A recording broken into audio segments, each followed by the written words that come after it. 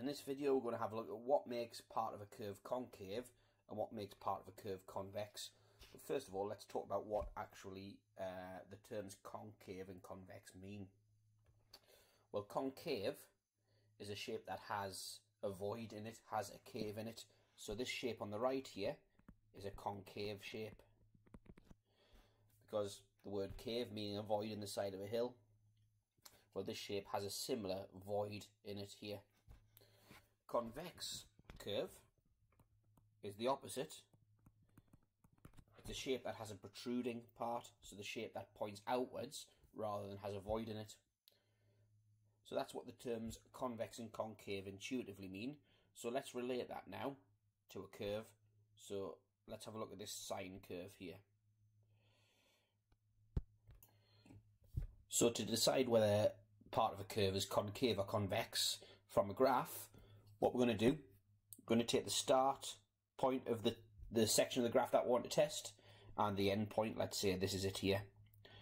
Now what we need to do is draw two vertical lines pointing upwards, must go upwards, not down, and turn it into a 2D shape. And shading in the shape,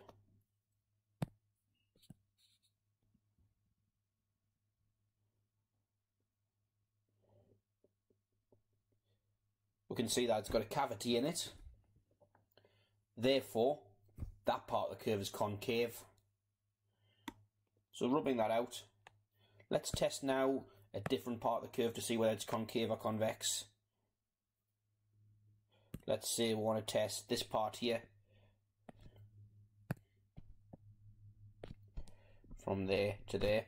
Same test applies. Draw vertical lines, which must be going upwards. And turn this into a 2D shape.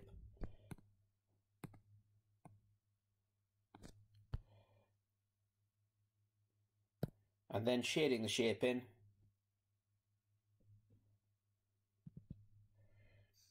We can see that this shape here protrudes outwards, therefore it's a convex shape. However, that's not really a mathematical test, and it's not something you'd be expected to do in an exam. The actual mathematical definition of concave and convex. So a shape is concave if f dash dash x, the second differential, is less than 0. The shape's convex if the second differential is greater than 0. That's the technical definition. Now, the way I remember the difference between the two, I think concave, well, caves are usually underground, so we're looking for the second differential being under 0, and that's a nice way of remembering it. So let's try and see which part of the sine graph is concave. So if we've got f of x equals sine x, this means that the first differential is cos x, which means that the second differential is minus sine x. So the second differential minus sine x, I want to see where the second differential is less than 0. So where minus sine x is less than 0.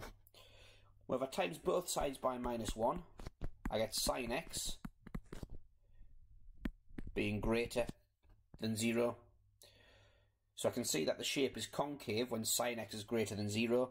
Well, in this restricted portion of the graph, I can see that sine x is greater than 0 here in this section. Therefore,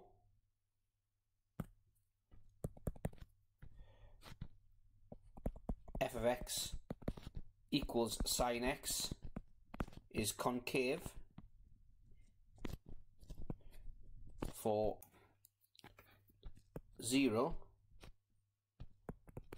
less than x less than pi. Now it's important to point out that at this point here, the graph's neither concave nor convex. It's changing from being concave to convex. Now we're going to go through this in a later video, but a name for a point like that, where the graph turns from being concave to convex, where it's neither, it's at the turning point of being concave and convex, it's called a point of inflection. And that's what we're going to go through in a later video. For more videos like this, go to alevelmathsrevision.com or subscribe to our YouTube channel.